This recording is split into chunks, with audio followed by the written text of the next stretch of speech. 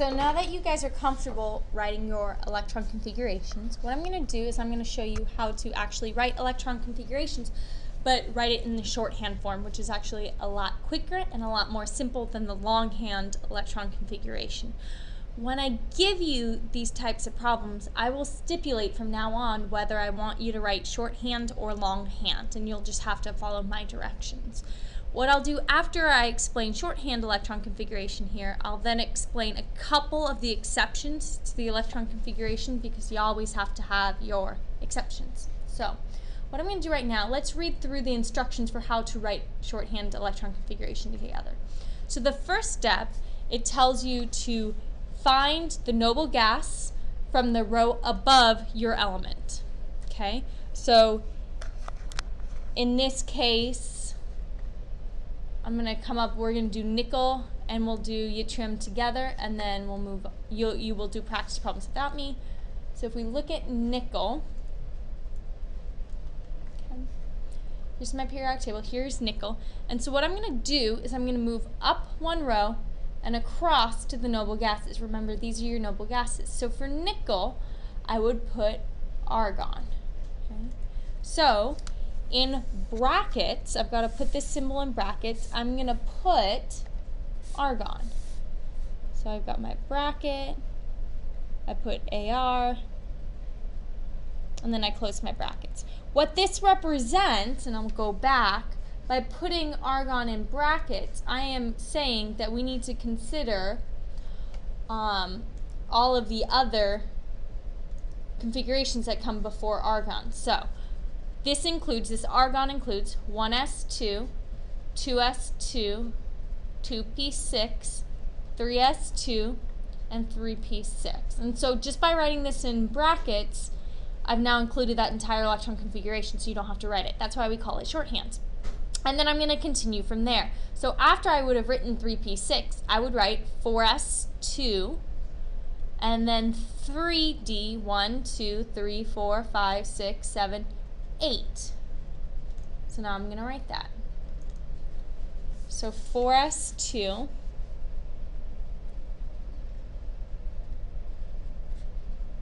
(3d8), and that's it. So the only thing that's changed is, rather than writing 1s2, 2s2, 2p6, 3s2, 3p6, I can just write argon in brackets. All right, so what I'm going to do right now, I'm going to write the electron configuration for yttrium with you, and then you'll move on and you'll do a couple without me. All right, so let's look here at your periodic table. You've got Y, which is right here, yttrium. Okay, so remember, you're going to move up one and all the way across to your noble gases, which in this case is krypton. Okay, so I'm going to put krypton in brackets, Kr, and then I'm going to continue on from there. So if we go back, oops, we've got krypton, and I need to keep going. So from krypton, it would be 5s2, and then 4d1. So remember, krypton, by writing krypton in brackets like this, I'm implying I've already gone through all of the steps from 1s2, 2s2, 2p6, 3s2, 3p6, 4s2, 3d10, 4p6, right? I've included all of that, and now I'm going to keep going. So it's 5s2, 4d1. So 5s2 and 4d1. So what I want you to do right now, pause this video, because otherwise I'm going to move on to the exceptions, and I want you to write the shorthand electron configuration for potassium and the shorthand electron configuration for selenium, Se. All right, so pause me, please. All right, now we're going to move on, and I'm going to explain to you guys a couple of the exceptions to the electron configuration rule. Okay, so we're going to write, the first thing I'm going to do, I'm going to show you what the electron configuration for chromium should be based on what we've learned so far, and then I'm going to show you what it actually is. So for chromium, it should be 1s2, 2s2, 2p6, 3s2, 3p6, 4s2, and then 3d. And so chromium is 1, 2, 3, 4 electrons. Now, what you should notice, I'm just going to do a little tangent, you don't need to write this, but just notice, if I were to draw my orbital diagram for D, so there are 5 boxes for D, this D orbital right here, this 3D orbital, is really awkwardly almost filled. So there are 4 electrons filling these orbitals, but there's a 5th one that's missing. Okay? Now, it would be much more stable for this element if its electron, if its d orbital were actually half filled. And so it will actually become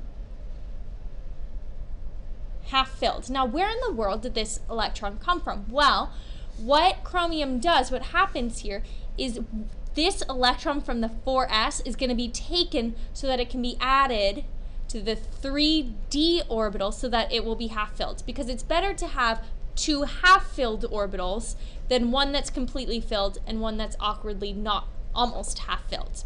And so what the actual electron configuration for chromium is going to be is 1s2, 2s2, 2p6, all of it stays the same, 3s2, 3p6, 4s, instead of 4s2, it's 4s1, because 1 electron was taken to be put into the d orbital, and then 3d5. So you might be saying, okay, well, when do I know that this is going to happen, that this exception is going to occur? So let's look back quickly at your periodic table. If you look at your periodic table, for chromium, for this entire group right here,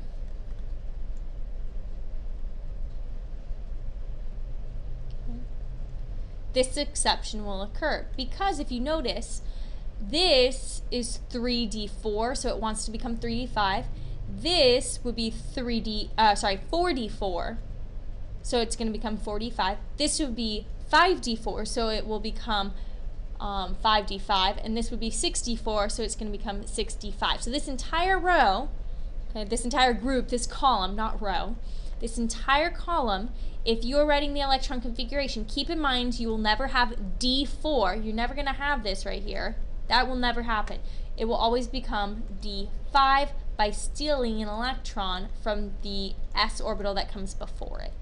All right? So that's one exception. And so if I were to actually write out, give me one sec, if I were to write out when this also happens, it's for any, when you have, sorry about this, when you have a half-filled s and a half-filled d orbital, it's for all of those elements that are in that group. So you have chromium, you have manganese, you have tungsten. Okay, you've got all 4 of these.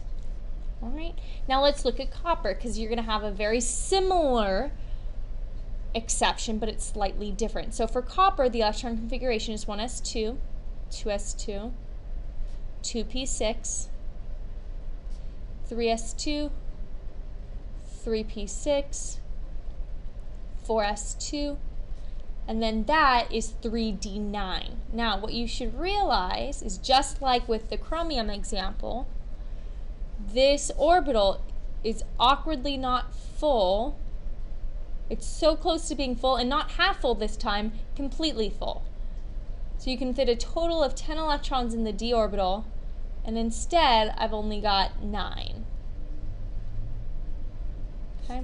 So what's going to happen is that you're going to add one more electron here, so this will become d10, and you get that electron from the 4s. And so what the actual electron configuration for copper is 1s2, 2s2, 2p6, 3s2, 3p6, 4s1 rather than 4s2, because you take the electron from the 4s, and this becomes 3d10. And the reasoning behind this for both of these is that when your electrons are organized in this form, that it's half filled, half filled. This is half filled orbital, right? The S is half filled. This is completely filled d orbital. It's much more stable than if it's awkwardly, these two are full, but this is almost half filled but not quite, and this one's almost completely filled but not quite. Okay? So if I go back to my periodic table one more time,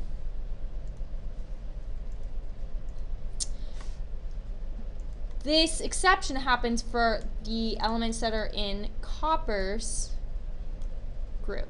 So you've got copper, you've got silver, you've got gold, and you've got Rg.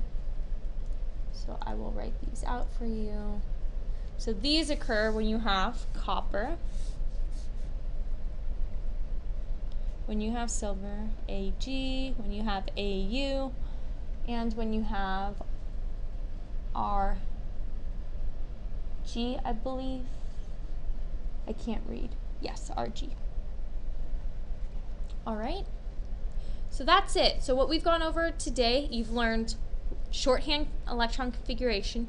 You've also learned the exceptions to electron configuration. So what I want you to do for homework, just as an aside, right here in this section in your workbook, I want you to write the shorthand, so shorthand electron configuration of silver.